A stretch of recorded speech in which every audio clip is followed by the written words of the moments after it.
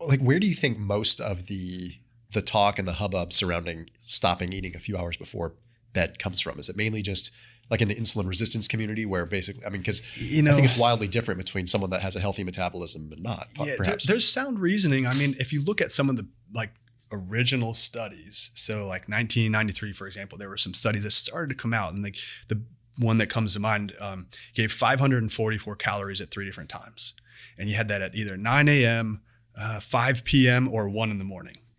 And they gave the same food at each time and just measured all these metabolic outcomes that came from it. And like your response to that food was far worse at 1 in the morning than it was at 9 in the morning. So there are, like, we know it's not, you're slowing down. You're going to have a natural reduction in metabolic rate, for example. You're heading to sleep. You also handle glucose worse at that time than earlier in the day. And so if you think about that, be like, yeah, why would I eat before bed? Yeah.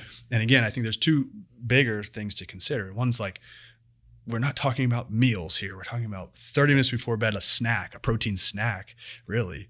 But in a whole food sense, it does look like there's some worse outcomes. The other area are night shift workers. Those individuals, there's a lot of data here with if you're eating through the night and late at night, you have worse metabolic outcomes. But then that's confounded by what are your choices late at night if you're a night shift worker not bringing foods with you. So that, sort of plays into that. And then people that have conditions like where they eat most of their calories very late in the evening. It's all a whole slew of data in that space too that all have negative outcomes. Yep.